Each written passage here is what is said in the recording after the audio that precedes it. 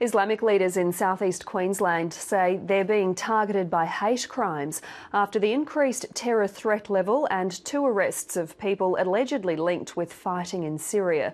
They've called for calm but say it's causing fear in their communities. Ali Qadri and Jamal El Khaled have seen it all before, but in the past week the attacks on their religion have increased.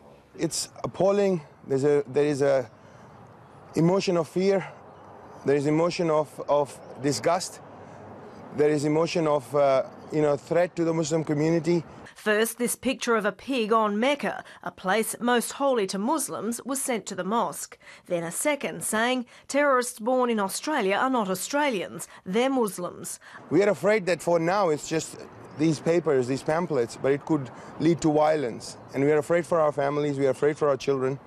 And it is sad that this happens in Australia.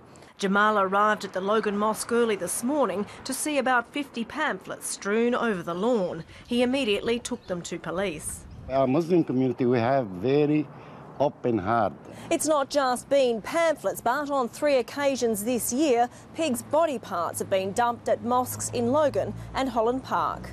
The religious leaders believe last week's arrests of 2 Logan men on terror-related charges and the federal government's increase in terror threat level has renewed focus on them. We need to condemn extremism in any way, shape and form.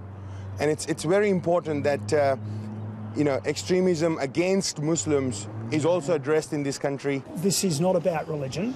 It is about people who are involved in criminal acts. The Muslim community is planning an information session at the Holland Park Mosque on Friday.